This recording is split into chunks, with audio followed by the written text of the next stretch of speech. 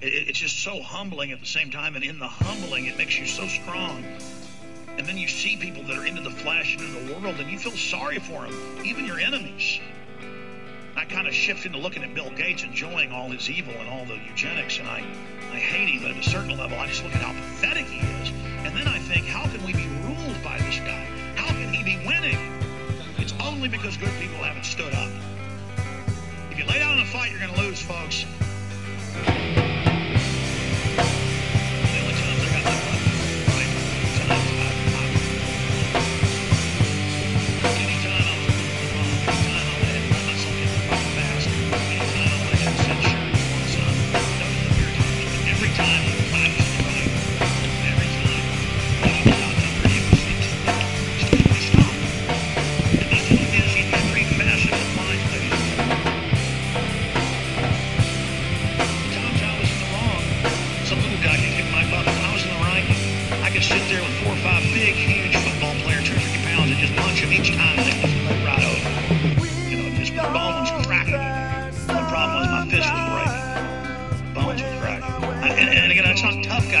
You all know that. You all experience things like that.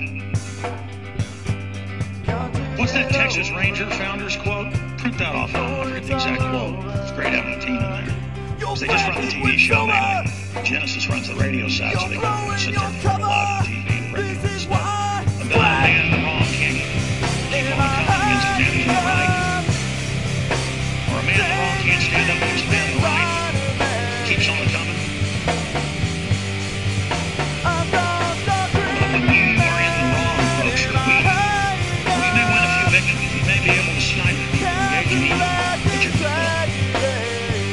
Feet made of clay, folks. I want feet made of carbide steel.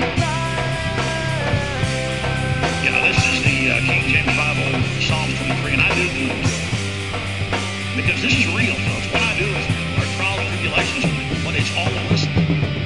The Lord is my shepherd, I shall not want. He maketh me to lie down in green pastures. He leadeth me beside still waters. He restoreth my soul.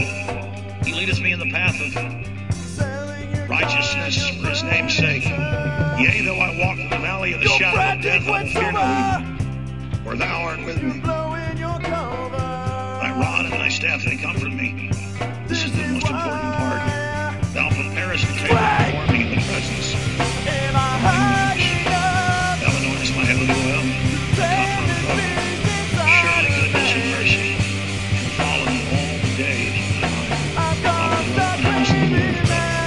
I think that's the most beautiful part of the Bible. And that's why the enemy doesn't want you to read things. Even if you're not a Christian, that is. You like it. It says so much in such a short period. Moves the soul. The Lord is my shepherd, I shall not want. To make me lie down in green pastures. Exactly like I was laying down in green pastures. When I just lay there on the grass with me in the morning. 6 feet of me, sunshine and trees and birds. He maketh me lie down in green pastures. With all this evil going on around us, ladies and gentlemen, he maketh us to lie down in green pastures. He leadeth me beside still waters. Still waters. He'll walk beside still waters. Now it energizes the soul because it reflects God's love in the universe through the holy water. He restoreth my soul. He leadeth me in the paths of righteousness for his name's sake. Restore us. See, whenever you're torn down, he builds you back up. Stronger each time you go through the flame. He restoreth my soul. He leadeth me in the paths of righteousness for his name's sake. Yea, though I walk through the valley of the shadow of death. We are all in the shadow of death. We will all die. We will all take that final journey. I will fear no evil. You must conquer through God, through creation, through love. I will fear no evil, for thou art with me. Creation is with me.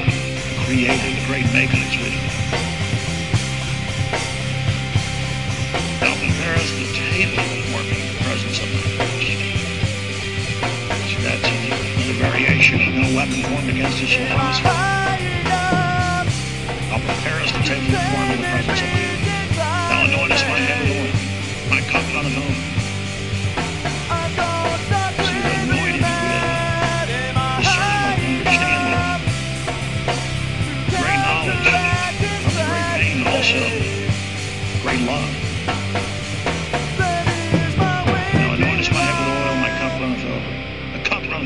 so blessed in every way. Blessed with health, and blessed with beauty, and blessed with friends, and blessed with family. Surely goodness and mercy shall follow me all the days of my life, and I will dwell in the house of the Lord forever.